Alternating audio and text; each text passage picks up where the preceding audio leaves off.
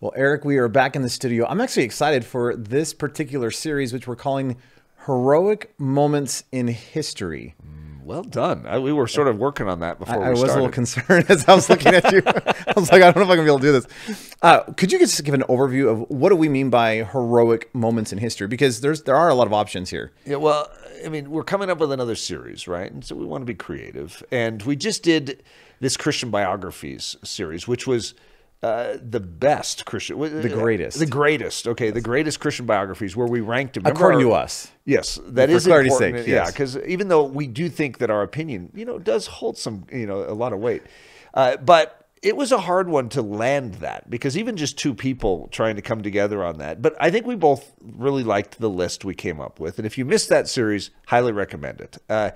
This one's a little different in the sense that we're not ranking something. We're coming up with some heroic moments that have greatly impacted us and sort of just passing them along to you, but with maybe a little greater meat to the bone than would just come with just sharing a quick moment. In other words, each of these characters that we're going to share, because you sort of need a great man or woman of the faith to be able to carry out one of these heroic moments. Because we're not just talking about heroic moments in general, we're talking about heroic moments in the Christian story, in the revelation of Jesus Christ on this earth, which is what really matters for us. Right. And there are millions of options. As we were talking. Yeah, it's a little difficult. There are so many great moments. And so we were trying to compile it within at least the last 150 years or so of just like, what are some standout thoughts or moments that just have stirred us over the years. Which does not prohibit us from going back further in history. It's just not the focal point of each one has sort of a key character that we chose, and then maybe some stories, some heroic moments from their life, some key moments that really impacted us. Right. Maybe just even on the just the beginning here to mention that today we're going to talk about one character that we did mention in the biography section or that series. But the rest of them are people that we highly esteem, but we didn't mention it in the greatest biographies. We wanted to purposely choose some other stories and other individuals. Which we must have decided after we mapped out the series and picked episode 1. We sort of liked episode 1. We're like, let's just keep that. But part of it is we want to cast a vision, too, of this idea of heroism. Yes. Do you want to talk through, we were talking about what do we mean by heroic moments and talking about heroism. And there's a lot of ways that culture can understand heroism. Do you want to flesh out what do we mean by heroism and just that idea? Well, because for us, the Christian virtue of heroism is different than just the soldier's rendition of heroism, which is still very impressive. I mean, I love heroism and stories of heroism throughout history. Whether someone's a Christian or not doesn't make any difference in me enjoying the story. But typically it's like courage in the face of danger or obstacle or impossibility, and someone rising up and jumping out of their foxhole or their trench and running towards the enemy or running to help someone. And the Christian life is all about whatever this quality that we're calling heroism is, but we wanted to give a definition for it that maybe is a little more specific to the Christian expression of it. Because I think a Christian or a non-Christian can both function in what we could call secular heroism. And it's impressive and it's a beautiful thing on earth. And it's a shadow, if you could say, of the kingdom of heaven, that we are made in the image of God. But a Christian has a unique access to what we could call eyesight, where they can see something that the world around them can't. And so the story that we oftentimes will pull out of the scriptures to enunciate that probably better than any other is Elisha when the Syrian army comes to take him and they're upset with him and it's basically the Syrian army against one guy. He does have a servant, so two guys. And the math for this situation is totally lopsided and Elisha has no hope. But Elisha sees something that even his servant at the start of the story doesn't see. He sees not the Syrian army, he sees the mountains surrounding the Syrian army filled with horses and chariots of fire all around. And that is what we're describing as heroism. It's eyesight that sees the reality of God instead of the natural realm and reasons and acts from that sight. And so Elisha is just sort of sipping his coffee and totally relaxed, has his newspaper under his arm, and he's thinking about going in and reading the newspaper. Why does it matter that there's a Syrian army out there? However, his servant is moved by this and is functioning in normal human manner in the sense that he is terrified. And alas, master, we're surrounded. What are we supposed to do? And Elisha basically says, Lord, open my servant's eyes that he would see. And I would say that's almost like the message for all of our 7 episodes in this series. Lord, open our eyes that we would see. That like these men and women of history that lived with eyes open, we could live with eyes open and truly function as Christian heroes. Because that's all these men and women were. They weren't special in any other sense. They were just men and women who believed God and did exploits. But those exploits were done because they saw mountains filled with horses and chariots of fire all around. Yeah, I just love that picture. And as we're walking through these next 7 episodes, well, this one in 6 episodes, I really love that concept that regardless of what the natural realm was doing, regardless of the physical pressure, regardless of culture, regardless of even the physical realities of one's own body, these individuals stood up and believed in their God. There's just his faithfulness, his trustworthiness. And so one of the ways that we were defining heroism is just living in light of God's reality. Yeah. So regardless of the natural realm, we are agreeing with and walking in light of the truth of God's reality, knowing that that actually is the greater reality. Yeah. Even though there is a natural realm here, there's a greater spiritual heavenly realm that we are to live according to. Which in its basic essence is faith. Right. That's what faith is. And so that's what we as Christians do. That's Hebrews chapter 11. These are the heroes, and we call them heroes of the faith. And so I think this will be fun just for us to navigate through. We have some doozy stories to share. I'm excited to get into these. One of the things we were talking just in terms of this big picture of heroism was what C.T. Studd called chocolate soldiers. Mm-hmm. And he wrote a little book called Chocolate Soldiers. What's interesting about that concept is that he was using that war metaphor saying, hey, when a Christian goes into battle, they stand strong. They're immovable. I mean, in fact, one of his quotes I love is like, if someone says that there's a line along the way, it's like, that would not deter any but a chocolate soldier. Yeah. The ones that would melt in the heat of battle, they're going to hear a line or they're going to hear this danger and they're not going to progress forward. They're going to run.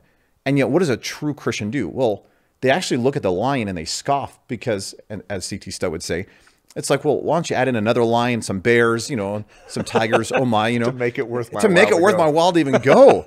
And so there's something neat about these stories that so inspire faith and so remind us of God's faithfulness, that even in the midst of the difficulty, even in the midst of the challenges, they had this disposition to say, hey, I don't care what the natural says, I'm moving in. Yeah. And so even just that chocolate soldier idea of when we in our generation are facing difficulties and trials and cultural craziness, are we prone to melt?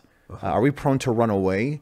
Or are we walking in light of God's reality and standing strong and seeing radical things take place because of our faith in our God? Do you want to bring up the Free Burma Rangers? Yeah, just that idea. We were talking beforehand because we as a team, we have a work crew here on campus right now because we're renovating the campus, and some of them hadn't seen Free Burma Rangers, and so we're like, which is a movie for those who are listening who have not. Yeah. It's a strangely named movie. I remember when I first heard about it, Philip Hartman was like, you need to see this. It's in the theaters like for one day, or it left. And I was like, Free Burma Rangers? How good of a movie can it be with that name? Well, it was really powerful. And so we were watching that through. But as a result, this is very fresh when we're talking about heroism. One of the things that's fascinating about that is they have real footage of a real man dealing with real circumstances that would cause most of us that function with a little more chocolate in our Christianity to melt.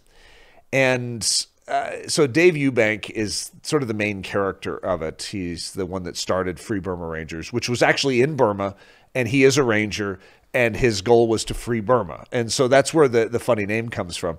But there are moments in there where if you stick any normal, natural man in the situation, he's not going to do what Dave Eubank does. And yet Dave Eubank has something that the average man doesn't have, and that is the power of Jesus Christ. And that's what was so pithy and pertinent to this conversation, is I remember this one moment where he sees this girl that needs to be rescued, and yet it's almost certain death to go in and try and rescue her. And he's thinking, well, God, you obviously don't want me to just die, right? And he begins to feel this very clear communication from God. This is the reason you're here. And he gets this grace to go and do the craziest thing, to run into this situation and to rescue this girl is a form of insanity in the natural realm. At the same time, in our lives, we look at it as heroism. We're like, no, because he sees something. He has the endorsement of God upon his movements. And whenever you see those mountains surrounding you filled with horses and chariots of fire all around, move. Act in accordance with the bigness of your God. And so that was just a fresh reminder recently. That isn't the story we were wanting to use today, but it just, felt like it should at least be brought up. Yeah, I love that. Well, let's kind of turn our gaze to C.T. Studd, who wrote Chocolate Soldiers. We've used him so many times at Ellerslie for so many great illustrations, and we did bring up his biography in the Greatest Biography series. But we did want to just kind of flesh that out, just even to give an overview of this idea of heroism. Would you quickly talk through just C.T. Studd's crazy life in terms of going from where he was to this idea of missionary? Well, I think the quality that we're sort of bringing out with C.T. Studd that fits with the heroism model is what we're calling the unequivocal yes. Whatever God asks, the answer's yes. And some of us would be like, well, you may want to think that through before you say yes to that one. But the unequivocal yes is a very biblical concept. In the Old Testament, the priests in their consecration process, in a sense, one of the things that was smeared with blood, they would cut open a bowl, and the high priest would smear their right ear, their right thumb, and their right big toe. And that right ear would be symbolic of saying, my ear belongs to you. Why does God want an ear? Because that's the place of hearing. That's the place of obedience. So that's where the commands come. And so what a smeared ear is saying is, I have an ear for my master. Just like in Revelation, it's like, he who has ears, let him hear what the Spirit says to the churches. Well, we all have ears. Yeah, but do we have smeared ears? Do we have ears that are given to God? Ears that are pierced with an awl? Are we bondservants of the living God? Which means we've already given our yes. We don't evaluate the situation before we say yes. We've already given our yes, which means it's a pre-decided yes. And that's C.T. Studd. C.T. Studd is one of the wealthiest men in England, one of the most famous men in England, one of the greatest athletes in England. Everything that this guy has in his life is going well. It's a sweet deal for this guy. And he finds Jesus. He runs into Jesus, and he gives up house and home, and he leaves to go over to China. He gives up his athletic career. I mean, he would have been like LeBron James in his generation. He literally says adios to his athletic career. He was a cricket player. And he leaves it all behind. And then he gives up his entire fortune, but doesn't tell anyone that he's given up his entire fortune. We're talking millions and millions. Yeah, he was one of the wealthiest men in England. I mean, who does this? And he chooses a harder life. Not just, a life without those amenities, but then he chooses some of the hardest places on earth to go to, some of the hardest people to reach, and living in some of the most hard places to get a night's sleep. And so not only did he give up, but he said yes to a very challenging life and worked and did exploits in and through these decisions, to the point where you and I just sort of stand slack-jawed when we study his life. We're like, whoa. And it inspires at a very deep level to say, I want what that man has. Yes, I'm a little scared of getting it, but I want it nonetheless. That's so good. One of the things that we just really esteem, especially in terms of a heroic moment, which we were discussing beforehand, was just that idea of, after he went to China with Hudson Taylor and he went to India, he ended up going back to England because he had gotten all these diseases and his body was just ravished with just pain and craziness. And he's lying on his deathbed in England, and he hears that call of interior Africa, that no one can go into interior Africa, survive, but here's all these people who need the gospel. And I love that moment in the story where Studd basically just says, all right, well, then I'll go. And when he applies to the missions organizations, not a single one of them want to sponsor him, which logically doesn't make sense. He's ready to die. You don't send a missionary when he's supposed to be, hey, get some more rest. You can't even function. You can hardly stand there. Aren't you leaning against the wall as you're talking to me? I mean, it's such a crazy, I mean, this is literally in the face of the physical challenges of his body, the religious institutions of his day. And yet his statement was, okay, well, if no missions organization will send me, well, then I have a missions organization of one, and God will send me. And just that moment to keep your gaze on Jesus, to get up from your bed and then to go into interior Africa, that actually changed the missionary movement. Yeah. And it's the ramifications of just that one decision to say, I'm going to trust and believe God. And we've talked about this before so many times at Ellerslie, just that beautiful picture that God's provision of getting him sick in China and in India actually prepared his body to go into interior Africa, where what was it, 3 days or 3 to 5 days that a white man could survive.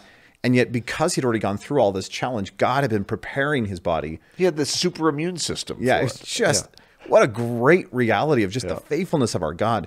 But just seeing that heroic decision to stand up in the face of everything to say yes. That's right. Any other thoughts just in terms of just what does that mean practically for us today? Well, I think for us, I've walked through the exercise many times of considering my right ear, my right thumb, and my right big toe. And it's one of those things where you can submit to God and you can give him the yes. And then it's almost like it hangs out on the table and we look around and we sort of take it back. I don't even know that we do it wittingly always. Sometimes we do. But we don't really like God having, total control, carte blanche access to our life. So we have a tendency to take it back, almost like you need to ask for this again. God, I lent it to you. And now you can ask for it in the future, but right now it's mine. And that's why I think it's important for us as Christians to refresh our consecration. To refresh the fact that the high priest, who is not just Aaron, it's Jesus Christ. And we stand before him because we are called to be priests in the temple of God, which is not just our own body, but the church of Jesus Christ. We are called to minister this truth, this life, this glory. And so to submit our right ear unto our high priest and say, no, I have an ear for you. If the Spirit of God is going to speak, I want to have the ear that hears it. This control dimension, my right thumb, great symbol of control in the body. Lord, I freshly give that to you. And this right toe, it's a great symbol of where I'm going in life, the direction I'm heading. Lord, smear that too. I think it's a good exercise for all of us that are just hearing this. It's not easy to just be CT stud, right? To just be like, I'm going to be CT stud. The next CT stud is going to be Eric Ludy. Boy, that would be cool, wouldn't it? Wouldn't it be fun? You'd be sitting with the next CT stud right now. Wouldn't that be great? You could brag about that. But we have such a high esteem. But sometimes you need to break your esteem apart to say, okay, this is the man who lived in this time period, who had these circumstances, and this is the life he chose to live. Right. I can't emulate that. But I can take some of his decisions, some of his character qualities, some of the things that he did, and I can separate that out and say, why is that so impressive to me, God? Can I do that? Well, what is that? Well, we're saying it's the unequivocal yes. It's the smeared ear, the smeared right thumb, and the smeared great toe. Lord, I can do that. Here I am. Send me. So good. Eric, I'd love just, as we're wrapping this episode up, I'd love just to pray for just that very thing in all of our lives. So why don't we just close in prayer? Sound Absolutely. Good? Lord, we do love you. Lord, we do pray for that consecration. Lord, I pray that we would not be holding anything back, but that we would be fully given unto Jesus Christ. Lord, I pray that you would, for all of us who are listening, build us into heroic men and women for this generation, for this hour. So, Lord, we just freshly say yes to you.